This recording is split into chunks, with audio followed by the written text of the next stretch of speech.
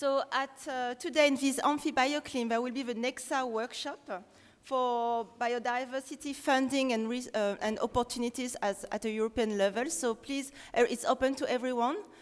Just come to the amphibioclim. It will start at 1 p.m. There is the restoration workshop that will happen today. So the time here is not right. They just told me that it will be at 12:30. Can I have a confirmation from the people from Lawrence or 12:30? Sorry, 12:30 in room D2, the same room.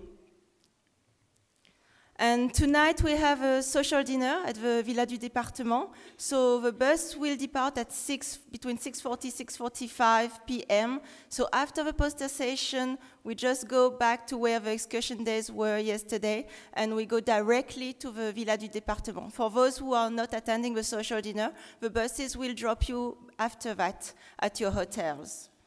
If you have any doubt, if you are in the list of registered people for the social dinner, you can directly go see our staff at the desk and confirm your attendance for tonight. The buses will then depart from the Villa du Département in the evening around 10:30. There is still the best poster competition running, so today again, and it will be open for the poster competition of today until tomorrow 11 p.m. But notice that there will be a shorter time for voting for tomorrow because the poster session will be happening at midday. So you can vote only until 2:30 p.m. that we can elect the best posters of the day. So vote and enter the code, and please vote. We need more participants to the voting, so I really want you to vote, please. And for those who haven't attended, the photo exhibition is like a free entrances, and the Faculty of Sciences for the Eparses and Antarctic Islands exhibition, and the insect exhibition in the library. So it's indicated on the map. Please, you are welcome to visit this. Thank you very much, and I would like to call José María Fernández Palacios to chair this plenary session. Have a good morning.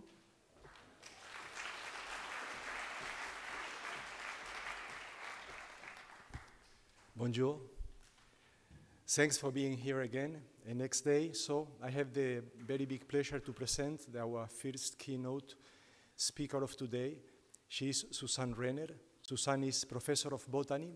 She also has been professor of botany in different universities like Aarhus in Denmark, Mainz, Ludwig-Maximilians-Universität in Munich, or St. Louis, Missouri in the States. She has also been elected member of the Academy of Science of the Royal Danish Academy of Science, the Bavarian, the German, and the American Academy of Science. She has been very active in different topics related with island biogeography and island paleoecology.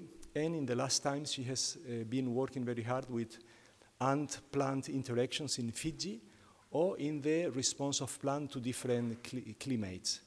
So, Susanne, please. I forgot to give the title of her talk. It is Orchids, Moths and Birds on Madagascar, Mauritius and Réunion, island system with well-constrained time frames for species interactions and trade change. So please go ahead. Thank you very much. Yes, and I want to start my talk with drawing attention to the people to whom we owe most of what we know about the flora of Réunion and the ecology and phylogeny of the orchids I will be concentrating on. And these are, in particular, Thérésien Cadet, who started the herbarium in Réunion, the ecologist Thierry Payet, who has long been interested in the reproductive ecology of, in particular, orchids on Réunion. His student Claire Micheneau, who did her PhD under his advice here in 2010. She's now in Australia. A colleague from Madagascar, who did his PhD in Canada, supported by in Montreal, by the Canadian Orchid Society, on a group that I will be mentioning a lot. And then a group of people from West Africa in particular Muriel Simon Droizat and her husband Vincent Droizat and their colleague Tariq Stevar. These people work between Cameroon, Brussels, Université Libre in Brussels, and Missouri Botanical Garden. And much of what I will be showing today, some of what I will be showing today is based on their work. A couple of weeks ago, a paper came out that provided the perfect framework for my talk, although I saw it after I submitted my abstract and title.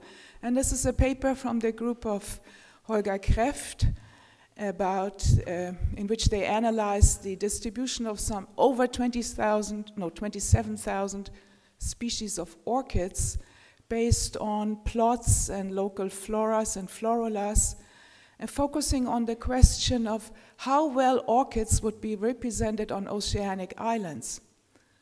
And what you see in this particular graph here is that Réunion, shown here, is really an outstandingly diverse in orchids. What you see is the proportional representation, the proportion that orchids make up of the vascular flora of these 395 islands that they analyzed and compared with mainland diversity.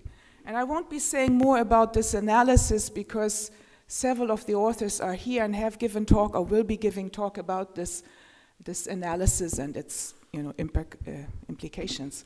Amanda Taylor, Patrick Weigelt, Professor Kreft himself, and Christian Koenig. So what they found was that in most oceanic islands, orchids make up less than 1% of the local vascular floras, but on Réunion, the orchids make up something like 23%. Of course, these percentages always depend very much on what you assume to be the total diversity of vascular floras. But it doesn't matter whether it's 18% or 27%. Réunion and likewise Mauritius is undoubtedly disproportionately rich in orchids. The orchids make up a lot of the local flora, unusually so. And though this provides a perfect framework for me for the two questions I will be addressing in this talk, which are, what is special about Réunion and Mauritius in terms of their orchid diversity? What explains or what may explain this extraordinary diversity of orchids? And I also want to be talking about whether it's the diverse pollinators or local radiations, and of course these two factors could be related.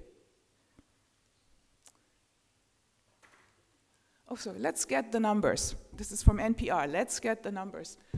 So, Réunion has 212 orchids in 36 genera, and Mauritius has 217 orchid species in 39 genera. There are also 5 subspecies in each case. Of these endemics, there are 12 endemics on Réunion, as far as known, and 9 on Mauritius. And there's also a genus called Anodia, which is endemic to these 2 islands. The species with color photos, this is important because I was amazed. I was able to download close-up photos of the flowers of 157 species of these and 163 of these. And I think there can be no other tropical family, a diverse family, for which you can download close-up pictures of the flowers, because so many people are, cultivating orchids, are fascinated by orchids, and so they put online these pictures. It's just amazing. This, of course, helped me to assess, at least for one group, and I will explain which one, the pollinators, the likely pollinators. Okay, so species with DNA sequences in GenBank. So 67 of these have sequences in GenBank, and 84 of these have sequences in GenBank. There are no DNA sequences of any of the Réunion endemics, and there are 2 DNA sequences of the Mauritius endemics. Okay? And species with published pollinator observations, pollinators observed and published. 8 on Réunion and none from Mauritius. Species with pollinators extrapolated from the floral morphology. Okay, 22 sphingids, 67 moths, 18 flies, 10 bees, 4 here Cleistogamous. And I will explain now how I got to these numbers, and I will also show this in pictures. Of all the floral syndromes, the one that is best defined, can best be extrapolated from morphology and some traits is the sphingid pollination syndrome. If you are pollinated by a large moth, you have a large spur, a long spur with nectar, okay? And you are open at night, you are usually white and star-shaped, you are usually perfumed. And although not all of these traits are obviously apparent from pictures, if you have a combination of the species description and the pictures, and in some cases published observations, it is fairly safe to infer whether an orchid is pollinated by a sphingid moth or not. For the other extrapolations, one has to be much more careful, as you will see. Okay, so based on this approach, we have pollinators observed 8, as I said, from Réunion, inferred 97, mostly moth-pollinated, and unknown 107. And for Mauritius, the situation is that none have been, at least not published. Inferred 98, based on the same approach, and unknown 119. So that's the database. Now, to infer if there's a local radiation, obviously we need a molecular phylogeny. And we have, luckily, molecular phylogenies for at least 2 very diverse groups. So here are the largest groups, clades, and in bold are those that have clock-dated phylogenies. And so we have the Angricum group, 66 species on Réunion, 68 on Mauritius, non-endemic, or 2 endemic, non-endemic, and Bulbophyllum, which is also pretty diverse and also has an excellent molecular phylogeny. However, there are other large genera, such as this one, which 41 species, 38 species, none of them sequenced. And these are the next largest genera. So, but at least for 2 clades, we do have clock-dated phylogenies and hence can make some inference about whether there are local radiations or not. I want to show just one of these phylogenies, okay? Just for you to get a sense. This is a phylogeny of Angricum, done by these people. There are actually 2 phylogenies. And all you need to see here is the yellow. This is the genus Angricum, okay? It's all over the place. And so the Angricoid genera found on Réunion and Mauritius are the ones that are marked, and it's all over. And so you immediately get a sense that we really can't trust morphology. Any inference about local radiations or where species come from has to come from molecular phylogenies. It has been too difficult to infer natural relationships from floral morphology. That's all I want you to get out of this tree. Okay, so let's start. So these are my inferred pollination syndromes, or in some cases published. And I want to start with the flies and automatic selfing and Cleistogamy. Here is this large, representatives of this large genus Bulbophyllum. They look huge on the picture, but believe me, these are tiny flowers, like 2-3 millimeters, terrible. I wonder what these guys ever, this doctoral student and these 2 doctoral students of Peter Gomez ever focused on this genus. Okay, and so here's this excellently sampled clock-dated phylogeny. All right, and here's one of the many Bulbophyllums that they studied, not in Réunion, but in Madagascar. This is fly-pollinated. They are, as far as known, all fly-pollinated. Here is one, a small drosophilid fly with the pollinaria. Okay? Now, there's one neat thing about Bulbophyllum and also many other orchids once you have understood the morphology, and that is a thing called rostellum. I marked it here with red arrows. So you have the pollen packages up here, and then you have this little flap, rostellum, it's just a tissue, and then you have the female receptive surface. And yesterday, when some of us visited the vanilla production cooperative, we learned, or some of us learned about the rostellum, because if you want to self-pollinate vanilla, you need to remove this rostellum. You just use a pincer, take it out. Because once you remove the rostellum, then the pollen sacs, the pollen packages can bend forward and reach the receptive stigma. And so when you have, once you've developed the eye for this, you can look at a bulbophyllum flower, tiny as it is, and infer whether it is an outcrosser or a selfer, because the outcrossers all have the rostellum, and the selfers have no rostellum or a reduced rostellum. And though this enables you to infer the mating system from the morphology. All right? And in some species, like these two here,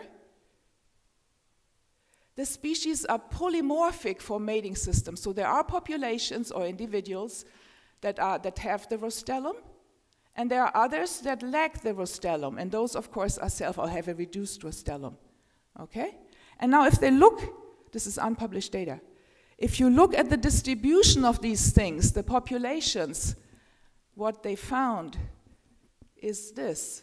On Madagascar, you have the two species, okay, distributed in different habitats, dry forest and wet forest, that it diverged in the early Pleistocene.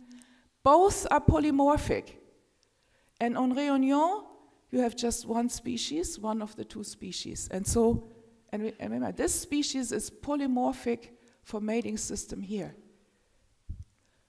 And they investigated lots of populations, 14 populations of the one species, 48 of the other species, 7 populations with 100, oh, I gave the wrong, here's the populations and here's the individuals.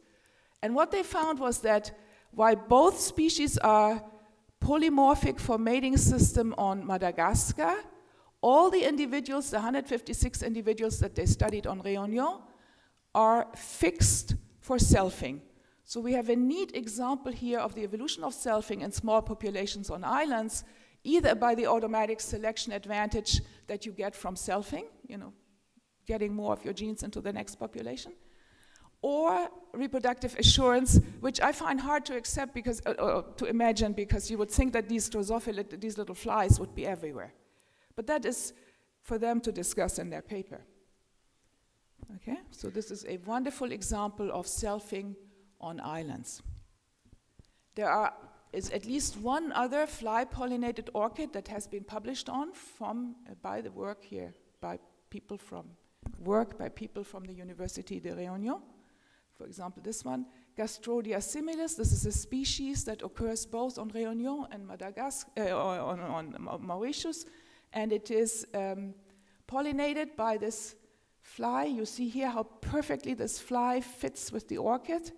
It's a super interesting system because this fly is lured by the orchid's scent, which resembles the scent of a mushroom in which the fly normally lays its eggs. A really intricate case. Unfortunately, neither the plant nor the fly have been sequenced. It would be so easy to infer the age of this interaction, or at least of the divergences from the next closest relative. Okay, so this was my excursion, or our excursion, into fly pollination and selfing. Now let's switch to birds and crickets.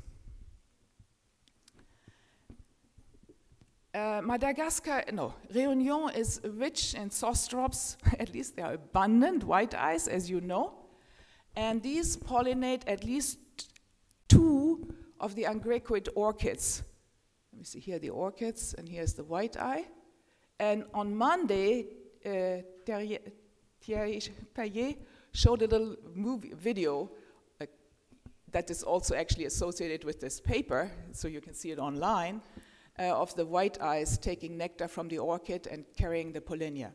And in the abstracts, in one of the abstracts for this meeting, Christophe Thébault writes, the Réunion white eye, Zostrops borbonicus, endemic species, is a species complex that harbors 4 geographically structured forms because of intra-island divergence. It is sister to the other white eye from Mauritius.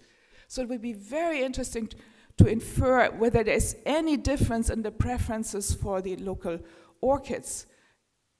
You know, we need data to address that. It's at least possible. For the crickets, again, this is work from the lab of Thierry with his student Claire Micheneau, where they discovered the 2 endemic crickets, a new species of crickets, in fact pollinate at least 2 angraecoid orchids. And again, there is a video where you can see these crickets carrying the pollinia and transferring to pollinia. There's really not some oddity. It is truly the pollinator. These crickets truly are the regular pollinators of at least 2 species of orchids. And Terry on Monday and also in their paper showed this phylogeny here, or a subset of a phylogeny, where we see orchid species. This is an orchid phylogeny, this is Angraecum, and some are moth pollinated.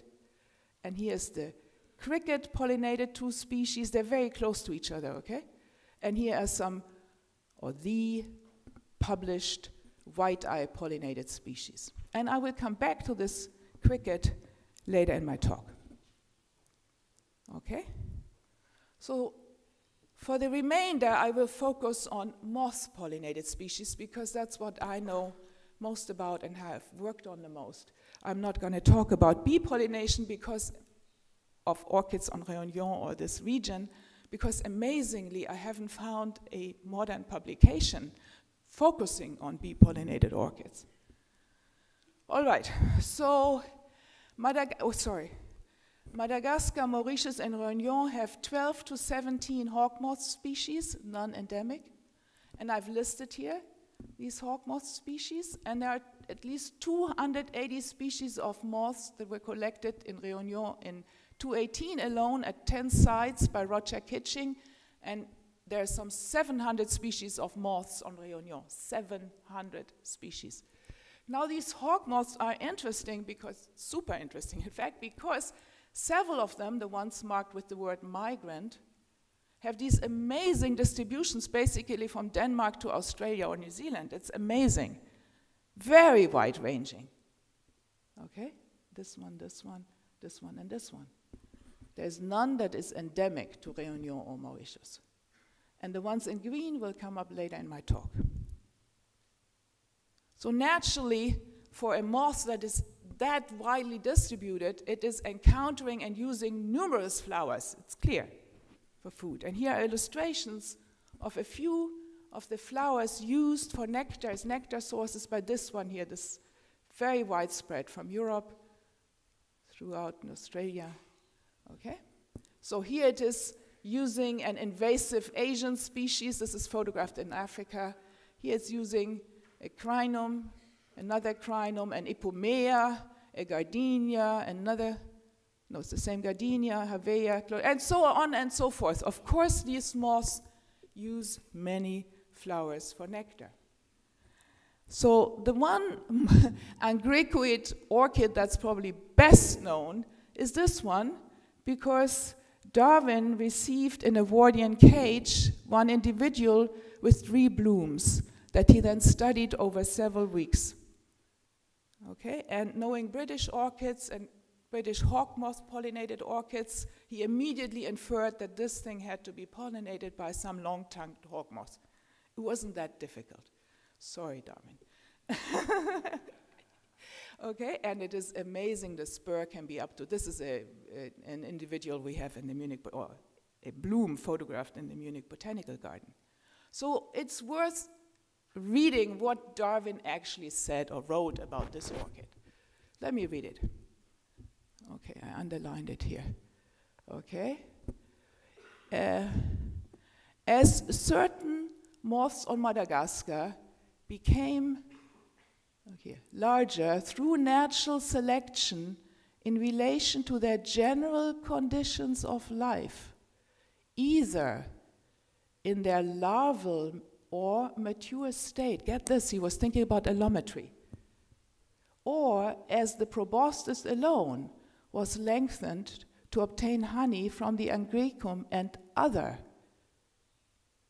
long-tongued flowers, those individual plants of the angraecum which had the longest nectaries, and the nectary varies a lot in length in some orchids, and which consequently compelled the moth to insert its proboscis would be the best fertilized. He has everything in there. He has larval or mature stage. He has the variation in orchid spur length. He has Angricum and other orchids. It's really super. You know, guy was so careful and so thoughtful. All right? But the one who really predicted that a moth would be found on Madagascar and that moth would be a form from the genus Xanthopan was Wallace. And when Rothschild and Jordan named the subspecies predictor, they did this to honor Wallace, not Darwin. They mentioned this specifically. The moth was put in a different genus at the time, this genus Marselia. It was later transferred to a different genus, but they specifically mentioned that Wallace in the British Museum measured the proboscises of moths and predicted that a subspecies would be found on Madagascar. And in fact, it had already been collected. The two specimens they used, a male and a female, the two specimens they used to describe this new subspecies had in fact been collected in 1820 and 1841. They existed in the collection. All right? And they described the new subspecies because this male and this female had different color patterns, both on the abdomen and on the wings. Okay? Quite distinct, based on the two specimens. All right.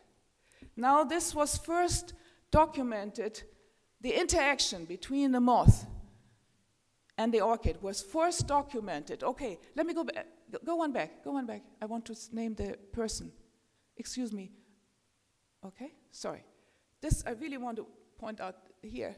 Professor Thilo Wasserthal in 1992 made this video, this historic video, which I will show you now. It was made between the 9th and the 31st of August 1992. He and his wife put up flight cages in Madagascar and stayed there for long times. Over several years they visited, and they had large cages. And they put orchids in the cages and moths, and were able to film this, okay, at this location here. A large flight cage on a rocky coast of north of Fort Dauphin. And now I'm going to show this. It's very grainy, very short. And anybody interested in this video, please email me because I want to distribute it with the permission, of course, of Thilo, so that it's on many computers and isn't lost. Okay, so can you please play it? It's very grainy. This is Xanthopan morgani predictor taking nectar from Angricum sesquipedale, as first documented in 1992. Thank you. So anybody who wants it can have it. Now, very interesting, the second video that is cited all the time as the first documentation of this interaction was made by Phil de Vries. It's much better than the first one, okay? But the interesting thing is that the location is unknown. Let me read this wonderful quote, and Phil is great, okay, he knows.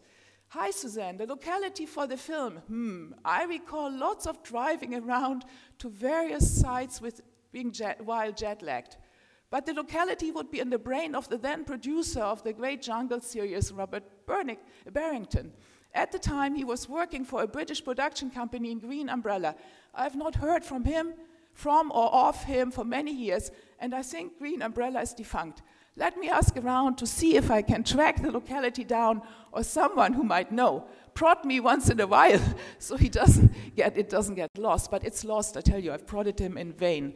So the location where this great BBC movie is really good, I mean, it's seconds, is lost. Anyway, the moth interacts with the orchid and pollinates it, and it's documented. It's not unknown. Okay, so here's the geographic range of Xanthopan morgani. Here it is in Africa. This is from GBIF, okay? It's probably many more locations. And here it is on Madagascar. Come on. All right. And there are also pictures of Xanthopan morgani visiting orchids in Africa, mainland Africa. This is a picture from Steve Johnson. And I put this red, this is Xanthopan morgani. And I put this in Kenya. I put this red line here to help you see those. If I blew up this picture, you would see that the proboscis is extended and goes all the way to down here. It is really visible when you zoom into this picture. And the moth is doing everything to get its, to position itself right, to get that tongue into the spur of this particular orchid. And I come back to that later. So the variation in Xanthophan morgani is amazing, the size variation, not only between males and females, but also over the range of its species. So here you see some specimens from La Gambia, West Africa. This specimen is the only one from Madagascar. This is actually a drawing, okay? These others are photographs. This is a drawing, but it is proportional. So you can see the size variation right there, and I will show even more. It will become apparent even more on the next slide. This is the proboscis length variation just within that subspecies predictor. Here's proboscis length in centimeters. And so, and the sex is also given here, okay, male, female. So look at this. The proboscis can vary from 14.7 centimeter to 30 centimeter within this subspecies. This is super important for everybody to really get it, okay? From 14 to 30 within the subspecies morganii, which tells us a lot about, you know, inserting your proboscis all the way and getting the pollinarium in a particular place. All right. So now let's look at the nectar variation. This is again from Thilo Wassertal's work, and he studied lots of flowers. Here you see the nectar column in some 50 individual flowers. And of course it varies a lot because some flowers have just been visited, so they're empty. It takes time for the spur to fill. Some are under water stress, they're sun exposed, whatever. You expect variation in the nectar column for many causes. And one cause is super interesting, which is shown here. These flowers here are before the pollinarium has been removed, okay? So they are like in the male stage. Now the pollinarium will be removed, okay? These flowers here are after the pollinarium has been removed. And they produce much more nectar. And that makes perfect sense. Because once you have exported your gametes, you are waiting to import gametes. You must be visited at least twice. But plausibly, many more visits are necessary to import pollinaria. You have to have a moth that has the right pollinaria on its tongue to come to you. And how do you do this? By producing more nectar in the female stage. Right? So this is why all female stage Angrecum, this is of course true of all these, produce much more nectar in the female stage. And again, this makes us think about, you know, the proboscis inserted in a particular way to take all the nectar. There's got to be tons of variation. All right. Now, the particular moth that is shown here, the tongue length, how it varies, and whether it will reach the nectar, is actually on Réunion, both on Madagascar and Réunion. These measurements were made in Madagascar, but there are species that are also on Réunion. All right. Now I got interested in finding out how old this stuff is, this interaction. And so I got a master student shown here, Christoph Netz, to download the sequences. We also sequence very little of our own. And code, or first tabulate and then code the spur length and the tongue length. And you get this information easily because every orchid that is named has a description, a protologue, and in that description is the spur length. You may not get the full variation, but you do get the spur length, at least roughly, so you can code it as long or short or something. We did it in different ways. Okay, so he downloaded for all these orchids there, that we could, 144 or something, the spur length. It's shown here, it's in the online supporting material of our paper. Réunion has 15 Angrecum species with spurs longer than 8 centimeters, and the longest spur on Réunion is 15 centimeters, based on literature. Okay, here are a few of the long-spurred Angrecum from Réunion, from these online pictures I downloaded. All right?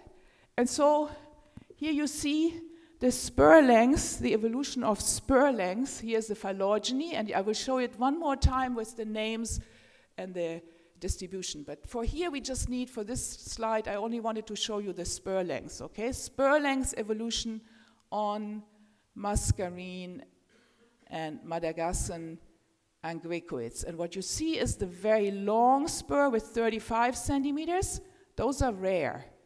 Here's one species with a super long spur, and here's another one. Here's the Angrecum sesquipedale and its sister.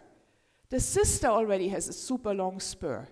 So the very long spur must have evolved in the common ancestor of these two guys. And I marked again this one here, this moth, and a very closely related Angrecum are en réunion. And mind you, the red is very long, but this pale blue, this color, is already 10 centimeters. And you can see that this pale blue is here, and here, and here, and here, and here, and here, and here. Okay, so lots of long tongue, and also short spurred ones. It goes back and forth. It's not that the long spur is in one plate, definitely not. All right. Now for the proboscis length, our sampling is maybe not quite as good. Okay, Madagascar sphingids, about 200, and we have, I don't know, 100 something in the phylogeny here, and of the ones on Madagascar and Réunion, we have some outgroups, of course. 8 of the 12 or 17. And these are the proboscis lengths, which again you can download from this excellent literature. And what we see is that here's very long. Red is very long, and this is like a little, 10 centimeters, 8 centimeters. And again, proboscis length has varied, as you would expect. The ones in the red boxes are the ones on Réunion. These are widespread, okay? None is endemic. No moth is endemic to Réunion. It's very interesting. The moths, here is Xanthophan morganii and Xanthophan morganii predicta. And this guy here, very close, well, relatively close, this one here, is the moth with the longest known proboscis. Here it is. It's from Costa Rica. Here's the proboscis. All right. So how old are the Xanthophan subspecies on Madagascar and the 3 Angrecum species that best match the tongue length? Huh? And I tell you, when we started this, I was completely open. Okay, this is Madagascar. Could be old, could be young. Okay, so we inferred from sophisticated molecular clock dating, all sorts of things. Everything was done right.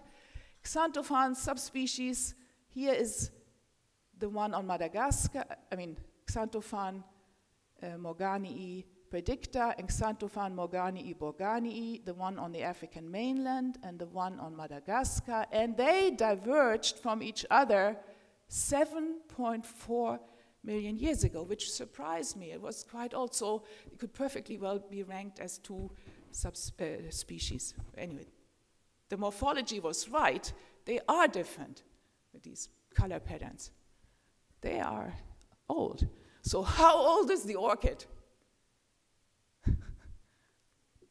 Okay, the orchid is exactly the same age. It just blew me away.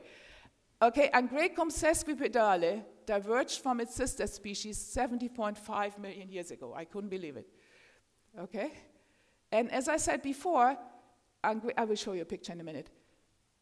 The sister species looks the same, also has a very long spur. So the long spur could have evolved before 7.5 million years. The other one with the longest spur diverged from its sister 4.1 million years ago. And here's the cricket one. The orchid pollinated by a cricket on Réunion diverged from its closest sister 2.5 million years ago. I was really happy to see that because it's younger, or kind of matches the age of Réunion. Oh, okay, that's nice. Okay, here are the pictures. Okay, so here is sesquipedale, and it's here, and its sister longicalcer, and this is Soreum, and his is longicalcer. They all look the same. Okay. Now, we need to think about how could this evolve. The orchid with the longest spur and the moth with the longest tongue, in fact, both match each other in age, 7.5 million years ago. I would never have expected that. I would have been perfectly happy with them having disparate ages and the moth being older and the orchid being younger. No, they are in fact old interactions, and probably many of the others are also pretty old. I don't have enough sampling density to tell you this. There are several million-year-old interactions.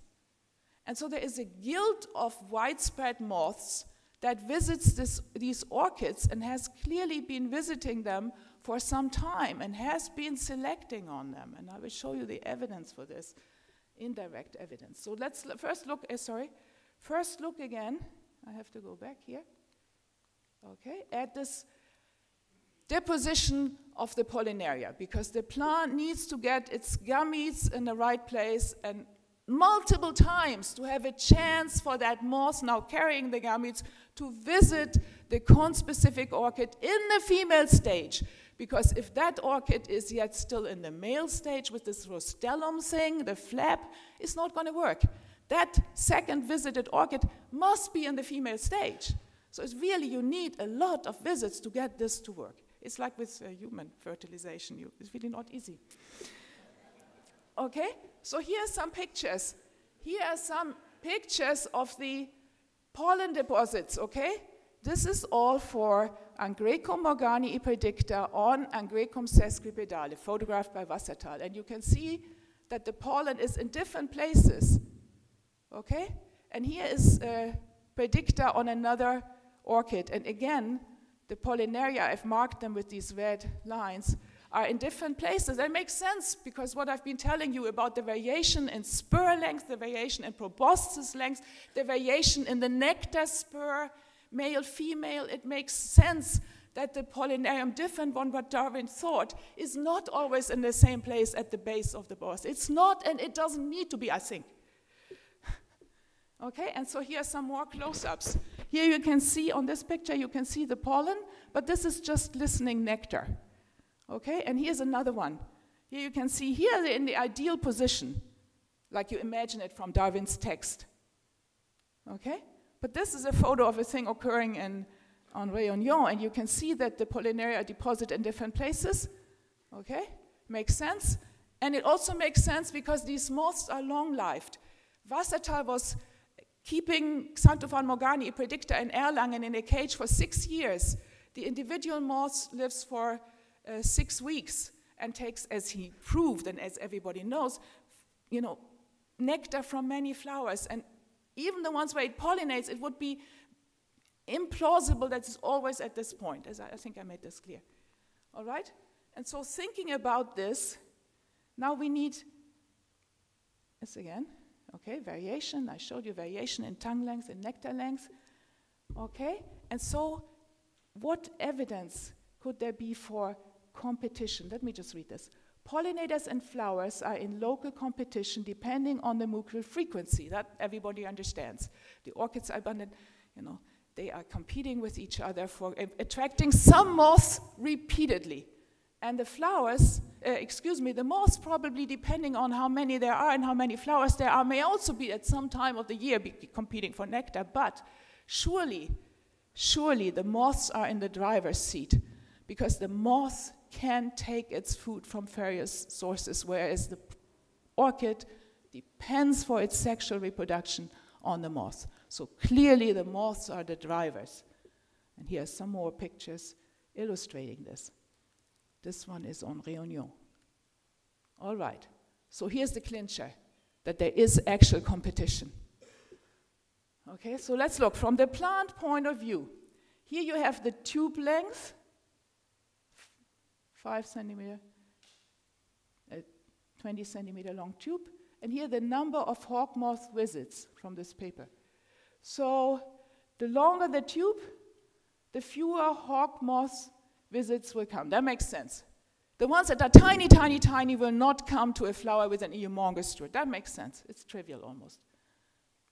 This one, not so trivial.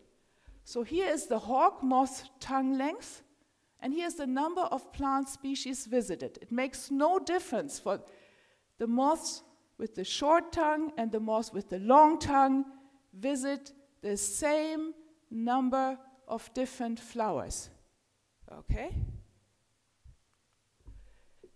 And if you look at tube length and nectar amount, nectar volume, it's also trivial. The longer the tube, the more nectar. But here's the clincher. Here is sugar content. Here is tube length and sugar content. Okay? And you can see, wait a minute, I thought there was a here. Tube length and sugar content, yes, exactly. There are two graphs, one from Madagascar and one from Réunion. So tube length and sugar content. This is the clincher. The longest spurred orchids offer nectar of much higher sugar content. And why would you do that?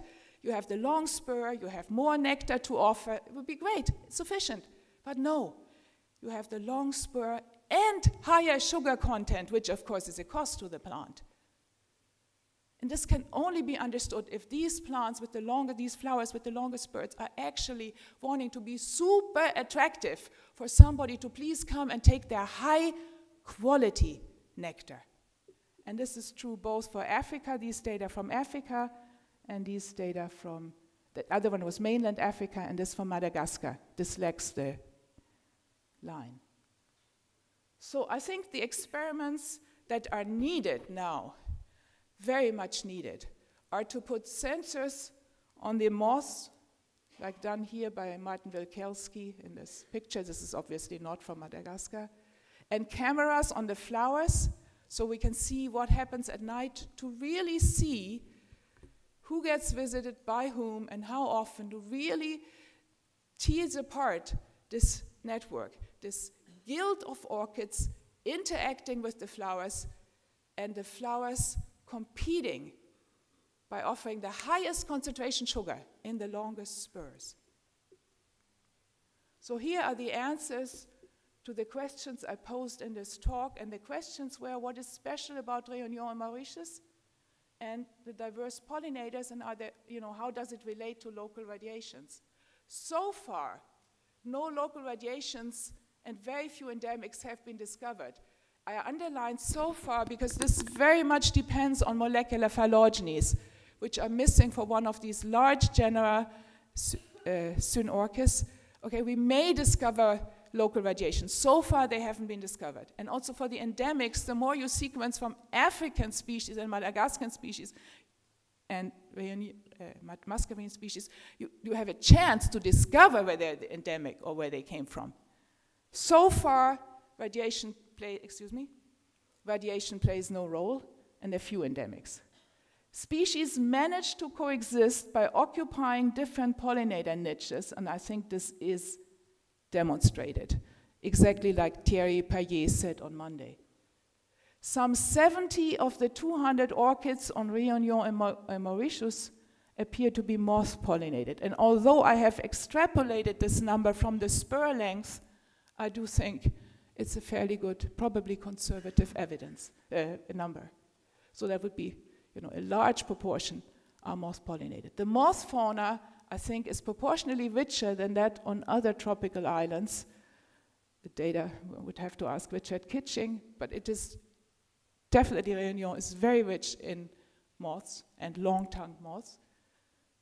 And many moth-orchid pollination interactions probably are quite old. I'm out on a limb here because we have dated so few, but at least the key one, the one studied by Darwin and Wallace, is 7.4 million years old or older.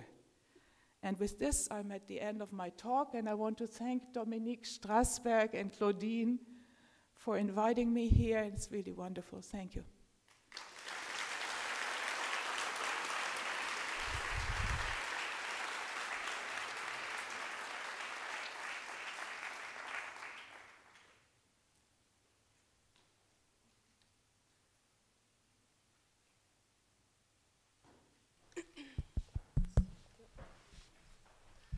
Okay, thank you so much, Susanne, for a really super interesting talk. And now we have 12 minutes for questions, so please go ahead. There's one in the back there. Okay, here and then over there. Thank you very much. I'm here. Hello. Yeah, Susanne, we are going to begin with this. Thank you very much for your very interesting talk. I wanted to ask you one particular thing. I was thinking, is it possible, if there is any kind of data, that you could take DNA out of the pollen, out of the flower, and still can trace back the DNA of the moth pollinating that? Like an eDNA sample. Yes, that hasn't been done. Orchid pollinaria have been sequenced for even 15 years ago, people did that. But to see whether there is, I don't think so, because the pollinarium, the pollen package is not in physical contact with the surface of the moth. You have this, you know, this little gluey part there. But still, the pollen package is on a stalk, and the stalk is on a gluey part on the moth. So I don't think. But maybe moth is leaving some kind of DNA trace in there. I think it's implausible. Okay, thank you very much. Yes.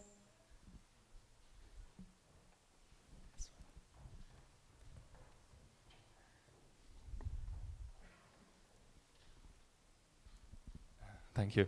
Alex Sitzka, University of Leipzig, Germany. One potential problem for these long-spurred orchids are nectar thieves. So, for example, mammals or birds that pinch the spur. Yes. Do you think the absence of these thieves on islands due to dispersal limitations could be related to this, the co-evolution of the moth and the orchid? It's an interesting idea. I have no data on that. It should be possible in herbarium specimens to see whether the spurs have been damaged. I have not personally seen it. Yeah. Thank you. Okay. It is an amazing, I want to say it's an amazing, we can say almost escalation, that these long spurs have evolved repeatedly, as I tried to show you. Okay? So, yeah, they obviously deal with it. They deal with whatever costs come from having a super long spur and having to produce high quality nectar in it. More sugar rich than the nectar offered in the short spurs. And that's how these long spurred crazy orchids get that moth to do all the, all the work it has to do to get its proboscis, is because that nectar is so good. Thank you for your talk. And the question of whether or not Réunion is over-rich or exceptionally rich in moths is actually a much harder one than you would imagine. Yes, it has a rich moth fauna, but it's one of the very few tropical islands where we actually know what the moth fauna is. Yes. This is one of the accidental consequences of rather out-of-date colonial practices of putting a bunch of people with European-style natural history interests on a tropical island. And thanks to just two people, two recent people, we now have this wonderful list for Réunion. The reason I studied moths here was because that list existed. I don't know, and I'd love to hear privately from other people of any other islands where there is a comparable list. We might be able to do it with selected families, but Réunion is exceptional in terms of the level of knowledge. And that reminds me of one other thing. You said there are 800 species of moths, including all these tiny galachids and so on. But these moths, at least the ones that are a little bit larger, they all take nectar. They do.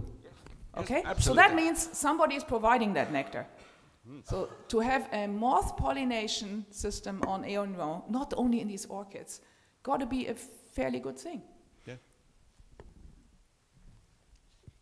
Yes, besides the nectar thieves, there is another possible biological interaction to be considered. I remember those photos of spiders waiting on the flowers to catch the moth. So for the moth, it would be advantageous to have. I do want to show this. This is in the. I have 2 slides on that because I love Thilo Wassertal's work so much. And if people see, whilst you ask your question, Monsieur, voulez montrer the deuxième slide?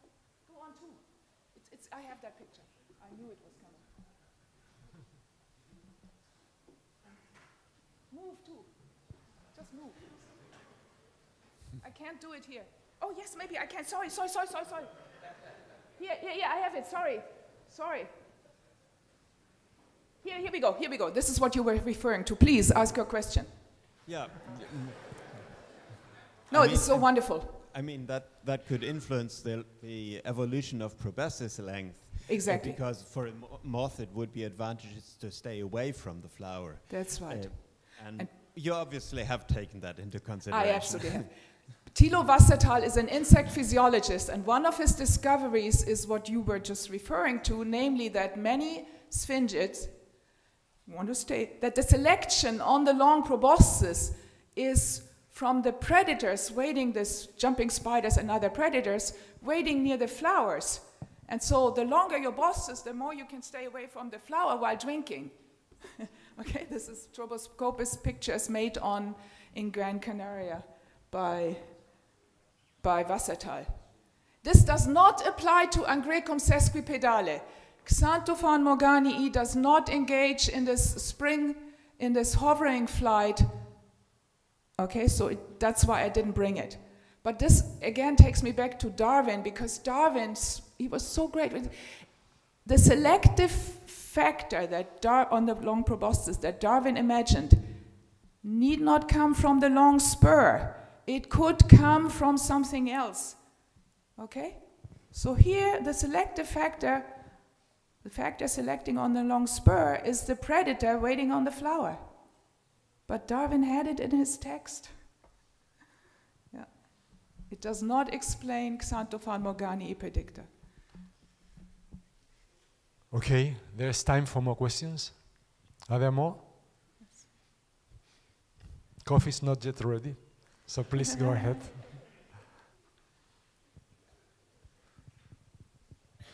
And if you want this historic video, please email me. It needs to be distributed. Okay, so it seems that... No, I Susanne has more nice slides prepared. We would love to see that there's other nice story. I have the slide about the proboscis and the sensory papillae. Okay, this picture, this video, is another video. It shows us, I go back, I don't want to show the video. The proboscis in these sphingids, as Roger Kitching, of course, knows, is very rich in sensillae, so it is possible for the moth to perceive the sugar concentration. This is a work from Manduka Sexta and the genes expressed in the proboscis that have to do with the perception of sugar quantity. So it's not just a story. Yes, my question was considering as a follow-up question to this spider thing. Is there any data from Réunion or Madagascar on those spiders actually foraging on the moths? Yes, from Madagascar, yes, because Professor Thilo Wasserthal is his name. You can email him. Okay, he's very super in communication. Yes, he has absolutely documented the jumping spiders on the flowers in his flight cages there, and everybody who has worked on flower on pollination knows that there are lots of cryptic spiders jumping on whatever insect approaches, also bees, wasps. So it's not a story, this is true. He has not documented it on Réunion. So how... Yeah. One of the very few groups, in addition to Leps, which we know well in Réunion as spiders. Ah, thank you. Thank you. So how amazing would be adding the phylogeny of the spider then to all of that? Okay, so I think that it has been a wonderful talk and a wonderful discussion. So again, I will call for an applause. Thank you. Okay, and it's time for coffee.